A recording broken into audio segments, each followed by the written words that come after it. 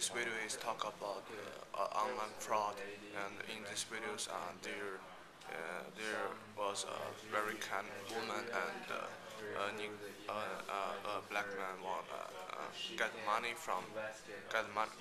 from this woman, and he is a night fraud, and the woman made some problems about the money, so he asked a gentleman to help her. When the man saw that black guy, the man said, "This may be a fraud, and don't do that." And maybe he will maybe he just kidding you, and he just wanted your money. And the woman said, "What will you do?"